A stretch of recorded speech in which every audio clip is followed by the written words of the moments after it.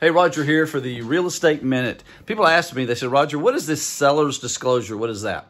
Well, that's a form. I've got one on the screen here, and I know it's kind of too small for you to get the detail out of it, but that's a bunch of questions about the roof, the plumbing, the guttering, air conditioner, everything about the house. So I'll scroll down. There's like, what's it, 4 pages, 1, 2, 3, 4, maybe 5 pages, like 5 pages long, 6 pages.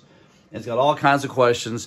And then you can explain, if something's ever leaked, did you get it fixed and all that. So anyway, a seller is required to fill this out. And you have to be honest by law. You have to tell anything that you know of that might not quite be right with the house. And every house has got some stuff that's not quite right, But when you make an offer as a buyer, you read this over very carefully.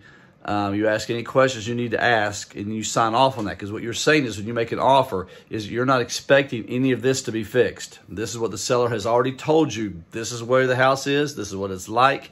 The inspection is a whole different deal. We'll talk about that in another video.